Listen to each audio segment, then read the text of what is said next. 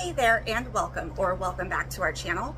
On this channel, we talk about mental health with a special focus on borderline personality disorder and dissociative identity disorder.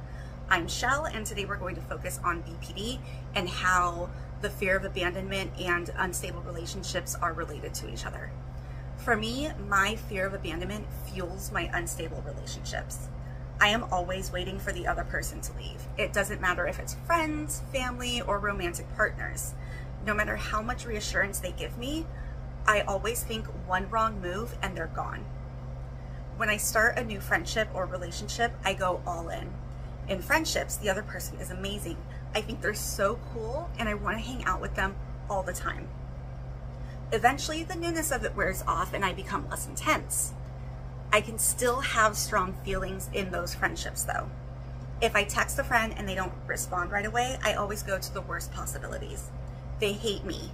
They've gotten sick of me. They never really liked me and I should never have trusted them in the first place. If my anxiety is bad, I can start to think that something bad has happened. When they do finally get back to me, I am both relieved and angry, and that anger can come out in passive-aggressive comments. My friendships can be very black and white. Either I am so lucky to have them in my life, or they're horrible and I never should have trusted them. How I feel about them completely depends on our most recent interaction. My fear of abandonment makes me a people pleaser. I think that if I make no mistakes, they won't leave. So I try very hard not to talk about any problems going on in my life. While at the same time, I aim to be their main go-to person. As long as I am helpful and useful, they'll stay. I'll do things I don't really want to do and keep quiet if my opinions contradict theirs. I overanalyze every interaction. I look for any sign of rejection. If they seem bored or distracted, I'll assume it's because of me. I think I'm talking too much about myself and my interests, and I'll shut down. I will change the topic to be about them to keep them interested. This becomes a pattern and it really hurts my self-image. I'll start to think they don't really care about me or are using me. I'll start to pick apart every conversation to see what I did wrong and try to correct it. I try to mold myself into what I think the other person wants me to be, and this can make me very depressed. If it's someone I talk to often, then it will start to be too painful. I might cut off communication, or I can explode at the other person. All of this is exacerbated with romantic partners. I fall in love quickly and easily, and it's almost impossible for the other person to match my emotions. My partner will become my everything. I will want to be with them 24/7. I want constant text messages. My entire mood depends on them. When I hear from them and our interactions are positive, then I feel great. But if I feel even a hint of abandonment or rejection, I become extremely depressed. I might self-harm to deal with those strong emotions, or I can become suicidal. Nothing can make me feel better until I feel better about the relationship. I will also shape myself to be like the person I'm with. I'll dress the way they like. I'll stifle my interests to focus on theirs. My opinions will start to match theirs. My entire identity will become based on the other person. So when the relationship ends, I'm left reeling and wondering who I am. I have quiet BPD, so most of this is internalized. My friends don't ever realize the emotional roller coaster I'm riding. At first, my partners won't see it either. But if the relationship lasts more than a couple of months, then the cracks will start to show. I'll start voicing my anger when they don't call or text.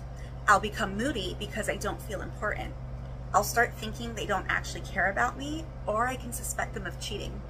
I'll look for any tiny sign that they are going to abandon me. I know this is extremely exhausting for the other person. My emotional outbursts causes them to start walking on eggshells, which makes things worse because then I think they don't trust me. They can feel smothered or exhausted by my constant need for reassurance. They can start to feel like nothing they do is right.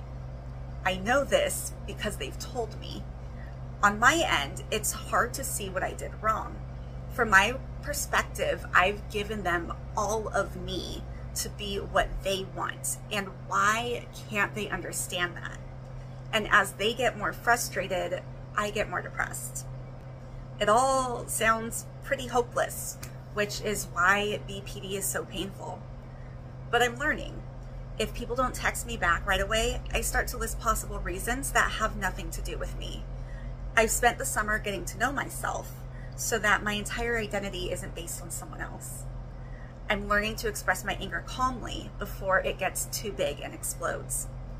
I'm starting to share my problems and interests with other people, although this is still really hard for me to do. I'm trying to find things I enjoy so I am not left spiraling if people don't get back to me. I'm learning not to be obsessed. What can friends and family do to help? For one thing, don't start a pattern you can't continue. Don't call me every day if it's going to turn into once a week. If there's going to be a time that you're not available, let me know in advance. Try to follow through on the things that you say you'll do. If you say you're going to call me at a certain time, actually call me at that time. Pay attention to the scales of the relationship. Are all of our conversations about you? Do I tend to cut myself off if I'm talking about me? Do we always do the things that you want to do? Chances are I'm stifling myself to make you feel better. But most importantly, understand that you are not responsible for my actions. It is not your fault if I self-harm. You shouldn't change your life around just to be able to be there as much as I want you to be. You deserve to live your life without having to worry about me all the time. The fear of abandonment can make it really difficult when it comes to friendships and other relationships. And it is often what is informing all of my interactions. The things that I do in my relationships are because of my fear of abandonment.